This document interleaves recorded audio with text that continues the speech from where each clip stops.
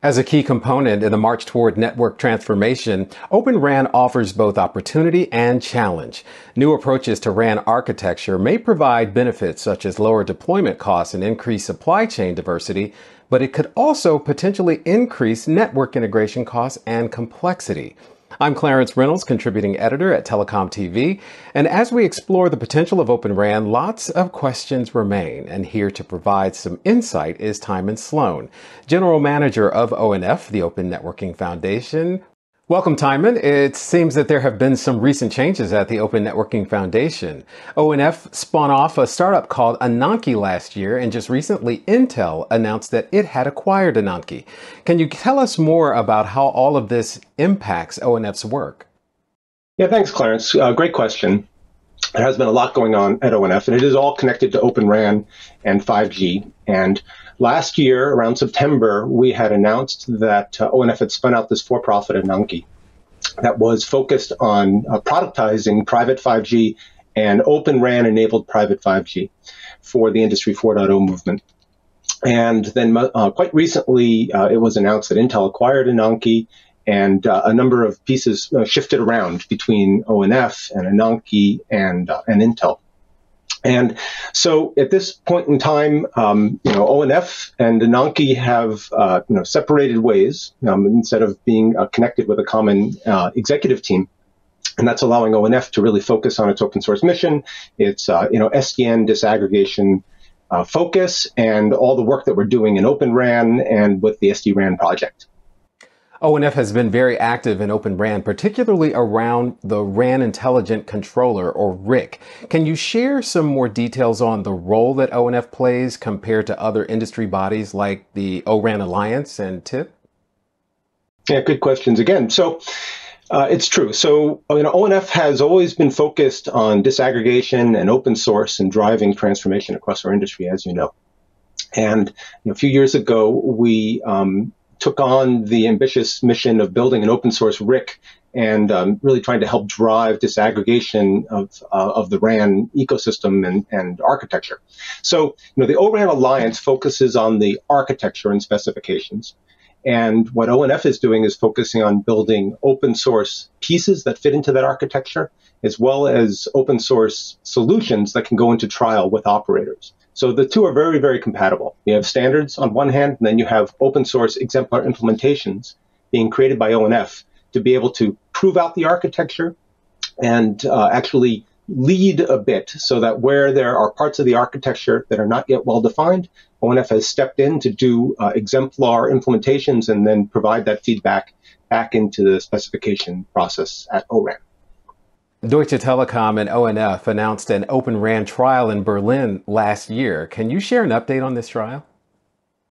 Yeah, so that trial was related to all this work, and Deutsche Telekom and an ecosystem of another 8 vendors put together and worked collaboratively on building an Open RAN solution, following the ORAN architecture, using components both from the industry, closed source components and open source components, and combining those together into a solution that is live in Berlin as we speak.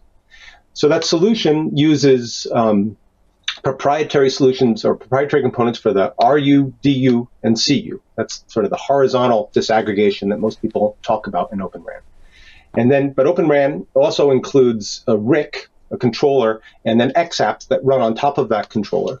And that's really where ONF is focused, where ONF has built an open source RIC and a set of exemplar XApps with ecosystem partners to prove out the full disaggregated vision of ORAN. And that's what's been deployed at Deutsche Telekom with great success. It's been a very, very exciting project, and we're looking for more to come.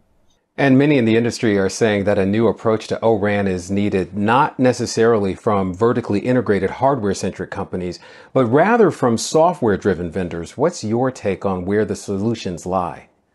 Well, exactly. When you have, all these pieces, RU, DU, CU, RIC, and XApps, it's a pretty complicated architecture. Somebody's got to put it all together. And most of that is software. And of course, that's where the world is going. Software is eating the world.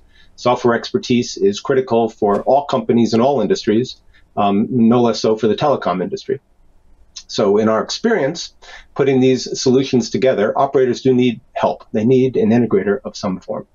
Historically, the incumbent vendors provided all that vertical integration and delivered complete solutions to operators. So in the DT trial with Open RAN, ONF is playing a pretty significant piece of that role, putting the pieces together. But we also have a suite of vendors that are involved and very active, and you can see the details on our website. But what I'd also point to is that ONF has been at this for some time. So the DT trial is about a year old, or a little bit less. But open broadband is a whole initiative that ONF really championed, and that those solutions are now in production with tier 1 operators worldwide. This is open PON networking, and we learned a lot from that journey. That was a 5-year plus journey, building open source components, blending those with closed source components from vendors. And I've seen a lot of different kinds of integrators come in, and operators try a lot of different things. I think at the start, operators really tried to do it on their own, but discovered that they really do need an external third party who can really focus on this. I've seen operators who try to use IT consulting houses to build the solutions. I've seen operators that use vendors that are well-versed in telecom, but still with a software bent and a software focus.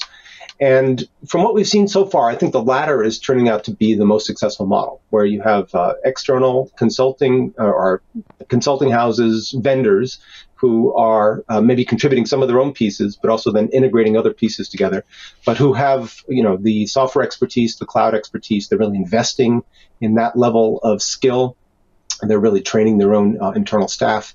And those are the arrangements and the vendor relationships that tend to be yielding the strongest results.